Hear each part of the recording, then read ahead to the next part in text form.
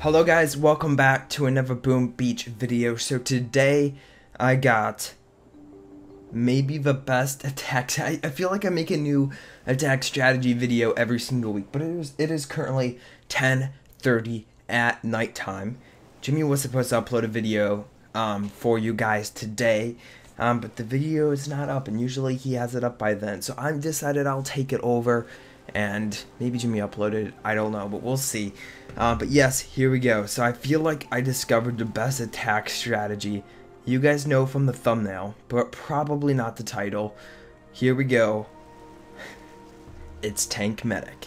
Now, if you are a longtime viewer, you will know that I am not a big Tank Medic fan. I am not a fanboy. I hate Tank Medic. From the moment I started playing Boom Beach, or from the moment people started attacking my base of Tank Medic, I just hate it. And I know I have a lot of Tank Medic players or subscribers, so I'm sorry if I offended you, but I'm just not a big fan of Tank Medic. Wait, what? This is Warriors. We don't want Warriors. This is Tank Medic video. Here we go. This space. Yeah, so I decided to try it earlier today because it's Tank Mania, Thanksgiving, and it's Tank Mania. So I decided to try it, and oh my gosh, it is such a good strategy. I love it. Now, it's kind of like Scorchers. That's why I like it. I love attacking with Scorchers, and that's probably why I'm so, I'm not amazing at Tank Medic, but I feel like I'm getting better with every single attack, because I do know how Scorchers walk, and I feel like they're kind of the same as Scorchers. You don't get a lot of energy off the bat, but one thing I do like about Tank Medic is the fact that you do get more energy off the bat than Scorchers. You can take down buildings ahead of time than Scorchers. Scorchers takes up all of your energy to land, 8 times 12, just to land 8 Scorchers. So it does take a lot of energy, and with tanks, it's only like 6 per boat. So it's like half of, and then I get like half energy, or like I get like 60 energy to do whatever I want with. So it's really handy when I do have a Gumbo energy boost in it. Then it gets like super easy to take down and clear my map. But I'm just loving Tank Medic a lot recently, so I feel like it is the best attack strategy as of now. Now there are certain bases that I cannot take down with Tank Medic. I actually think this is one of them. Yeah, so this is a base I did not even try to take down a Tank Medic, because I feel like this is kind of an anti-tank base. Now, if I had boosted Gumbo Energy, I could easily take this down with Tank Medic, but I don't. So that's why I used Warriors, and I was easily able to take it down with Warriors. So is it the best attack strategy? No, but it definitely is a good attack strategy for certain types of bases. This was a treat. This guy is like a level 50 at like 750 medals. So this was honestly just a treat for me, because, you know, easy, super easy base, so I just let them go. Nothing can defeat them.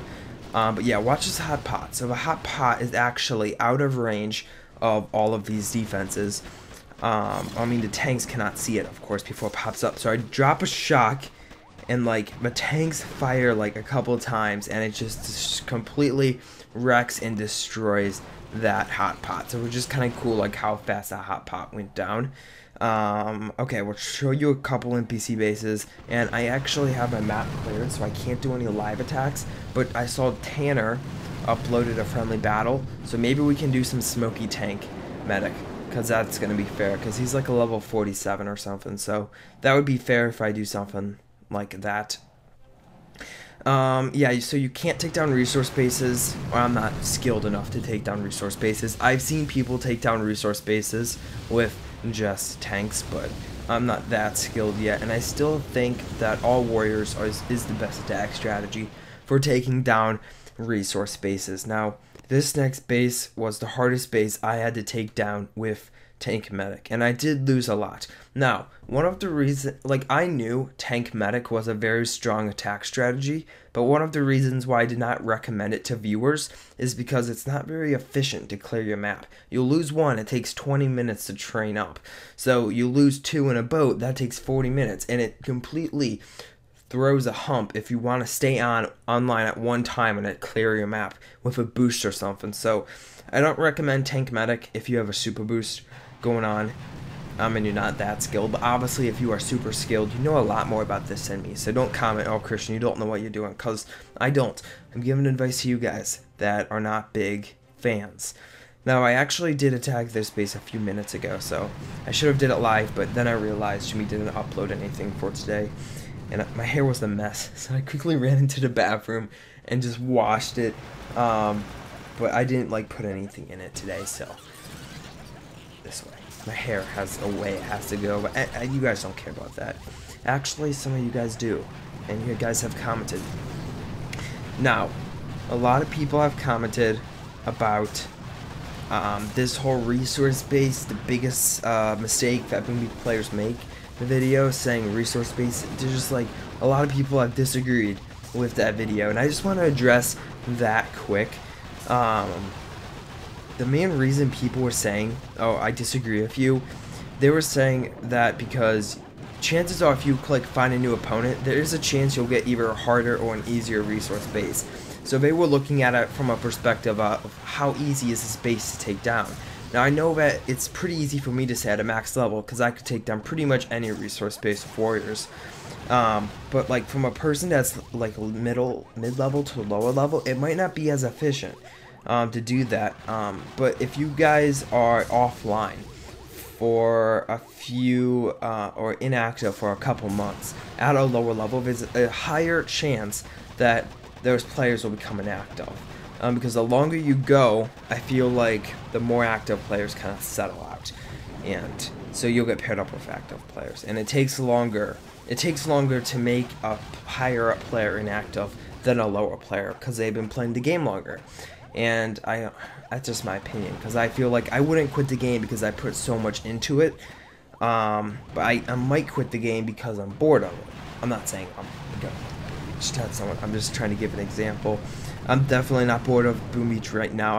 I have over 107 intel, and I was looking at the top task forces to see how I would compare, and it just made me feel awful. Look at that. That cost me like a tank. So yeah, I was looking at the top task forces to see how I would compare,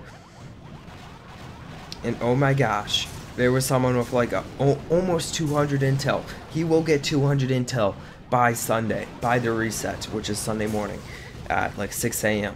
So that's just crazy, guys, that someone was able to get that much intel in a week. That's just insane to me. Like, I got 107 and I was pretty much on all the time. So you would have to like have your map piled up with players and then clear them as soon as it resets. Because if you have a fully cleared map, then the intel resets, you won't get as much intel. So yeah, we do not want a damage 9. Oh, this is a miracle. Oh, I love it. I love Tank Mania, and it is a glitch player, which means he didn't attack so yeah, it's a little weird. He's logged on since that whole emblem, what's it called even? The rank came out. He logged on in the last 72 hours, but he hasn't attacked since this rank feature has came out. And, or actually, yeah, it was just a glitch on my part. That's how it used to be, but then I guess they did something in the last update. Now it shows his rank. It's just kind of weird. I look like an idiot. So what I do is I look at the HQ of a final position, and I see which boom cannons are in range of it, like at one side. And I don't know if that's the most efficient, but this is actually a very symmetrical base design. So I'm going to try my best to take it down, but I can't guarantee anything because I'm not a very good player. He also does have health boosted. Not boosted, but he has health on his base. So that's going to make it a tiny bit harder also. Okay, hit attack. Now what we do have to take down is we do have to take down this boom cannon pretty much off the bat. We could land our troops over here. Good. Good, that's actually really good. It's okay if the shock launcher fires, not a big deal. I haven't been pressed for time at all since I started clearing my map with this strategy, so it definitely does not matter. But the cannons kill them. Cannons are pretty deadly, I found out, so we do have to watch out for cannons in high-level sniper towers. That's the main things we have to watch out for. And we are going to drop another shock, load up Okay, here we go. Now the shock blaster is going to be in range, and we do have a couple more boom cannons coming in, which is not good. Everything kind of against us at once. Okay, now we can drop a flare over here. We're going to regroup, and a flare right here. So we do have to take down this boom cannon, and the shock blaster will also need to be down. So we're going to drop a barrage on the shock blaster. Jimmy sent me a Snapchat, probably responding to my text. Jimmy sent me another Snapchat, probably also responding to my text. Back down to our tanks. We haven't lost any yet, which is good. We're going to drop another... Yeah, we lost. Oh, we didn't lose one. Wow. I was expecting to lose one. Okay, we're going to soak up a bunch of this energy.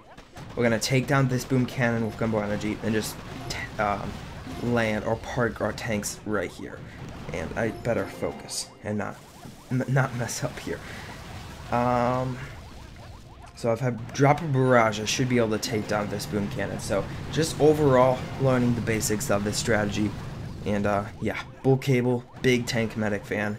Definitely go check out his channel. And this is actually going to get really deadly because I don't have enough energy to do anything here. I can just hope. There we go. Okay, we didn't lose any. That should give me one more flare. We're going to drop a flare back. Tanks should... Oh, hopefully they all walk down to the HQ and stay out of range of that boom cannon. What is that tank doing? It just walks straight up. There we go. Wow. 0 losses. That's not something you see every day. That was an amazing attack. I feel confident. I'm learning this strategy top to bottom. And a lot of people are commenting saying, Christian, you're such low victory points. Guys, I'm pushing. I'm trying to get up. I used to be at 900, so I definitely know what I'm talking about higher up. Actually, I used to be at like 950. But that's going to be it for the video, guys. I hope you did enjoy it. If you did, be sure to drop a like as always. I'll talk to you guys in the next one.